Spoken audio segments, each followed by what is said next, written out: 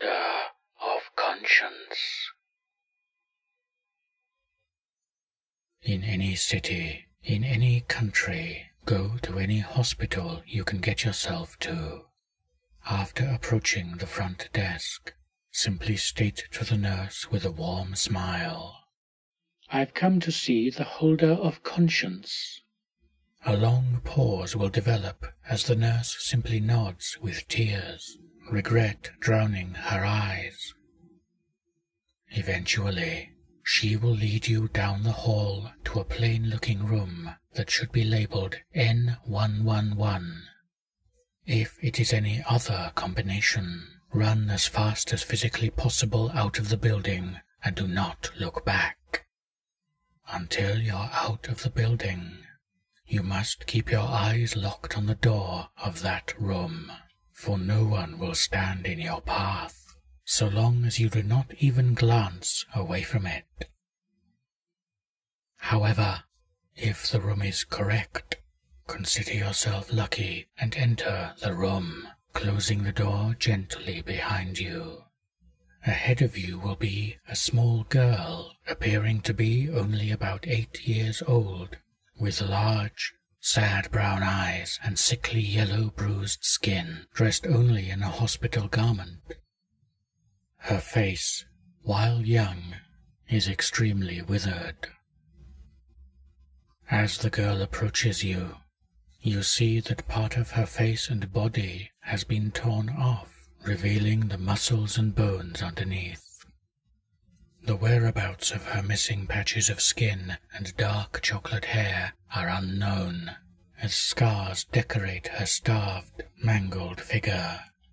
You see, however, that there are poorly sewn-on patches of mismatched skin, clumps of foreign hair attached to her skull, as if a poor attempt was made to hide her imperfections.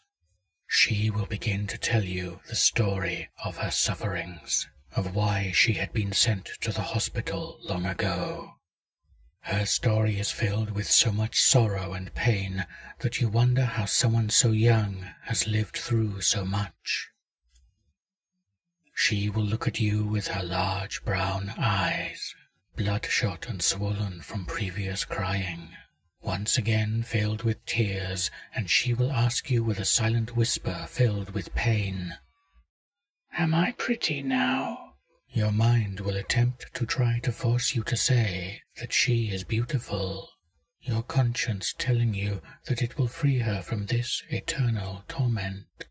But alas, you must ignore your instinct to comfort, and instead tell her the absolute truth. If not, she will accuse you of being a liar and will tear off your skin and hair to replace her own, while you are still fully conscious, until all that is left of you is a pathetic, shapeless pile of red flesh seeping into the carpet. If you do tell her the truth, that she is the ugliest, most grotesque creature you have ever seen, then her face will scrunch up with sadness as she falls to her knees, crying hysterically. She will fill you with guilt as she speaks words of torment, but as much as you want to comfort her, you must continue to tell her that what she did was wrong and that she looks like a monster. Failure to do so will be your damnation. You will become the tormented patient in room N111, filled with eternal pain and suffering. You must then remove from her all the patches of skin and hair of the unfortunate victims that came before you. You must ignore her pleas and cries to stop. Ignore her cries of pain. Ignore everything she says from that point on.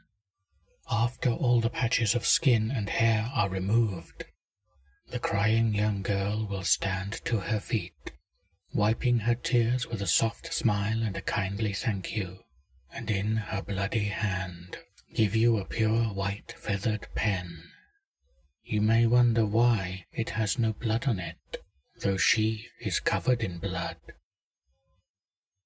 The feathered pen is object 321 of 538. Writing with this will reveal the true feelings of anyone whose name you know.